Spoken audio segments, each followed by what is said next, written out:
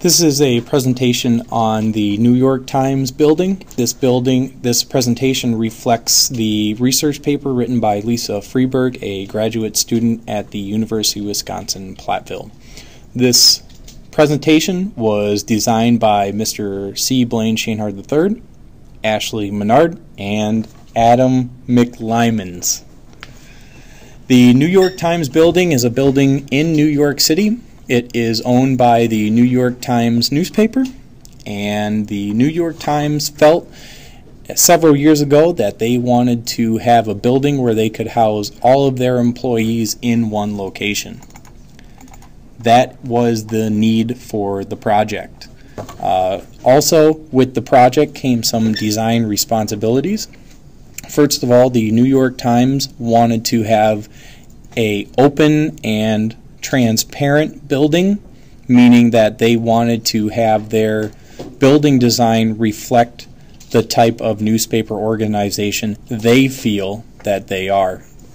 Also, they wanted to make sure it had an open feel to it so people did not feel confined and have a large spanning feel when people would walk around.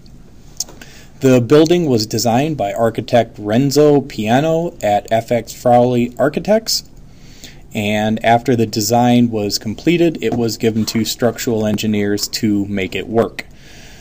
The building took a fairly long time to design because they wanted to give adequate time to the structural engineers to make sure that the design was environmentally conscious and was economically based or justified or designed responsibly. The building spans 52 stories, 1048 feet tall, and at the time of completion was the third tallest building in New York.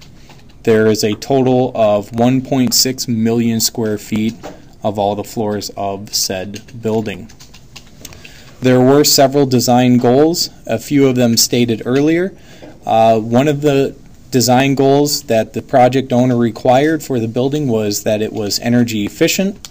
Also, they wanted it to have an open and honest, forthright and transparent feeling or aesthetic feel to it. They also requested that it have a tapered appearance such that it disappeared into the sky as people would look atop the building from the base of said building.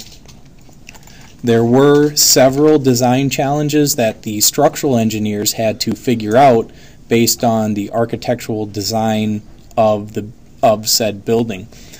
Mainly, the decision was what kind of material to use. Reinforced concrete was considered, but that did not meet the project owner's requirement of having an open floor plan. Therefore, steel was the chosen material. Steel was chosen because it does have design flexibility. It is relatively low cost. The construction time is fairly reduced compared to other material usage, and many contractors in the area were familiar with constructing steel buildings. The owners wanted to make sure that the building had a transparent and earth-like feeling. Therefore, ceramic tubes were installed to allow sunlight into the building, and low iron glass was also used to give the idea or feeling of transparency. Energy efficiency was also a priority of the building owner.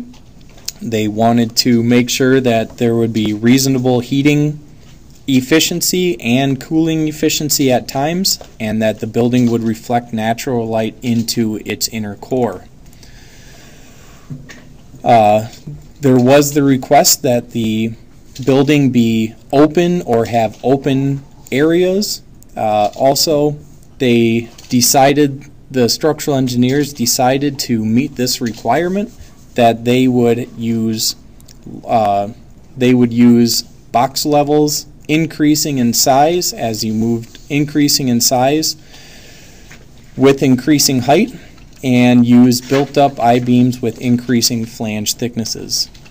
Cross bracing was also used, and steel rods were used instead of angle beams to reduce the bulkiness and increase transparency of the building itself. Aesthetically, with regard to the connections, knuckle connections were used. It was decided that these connections would be less bulky and still meet the design or the structural design requirements for the building. And they also were smaller in size than other girder plate or plate connections that would be typical of this kind of construction. The request of the project owner was that there would be very large interrupted bays. This is very difficult because most of the time designs or internal structures will have large columns on the interior. Therefore, a design challenge was met where the use of transfer trusses and girders were used to transfer load on hanging systems such as cantilevers in order to open up the feeling of certain bays or areas within the building itself. Temperature differential was also a challenge that was met by the structural engineers.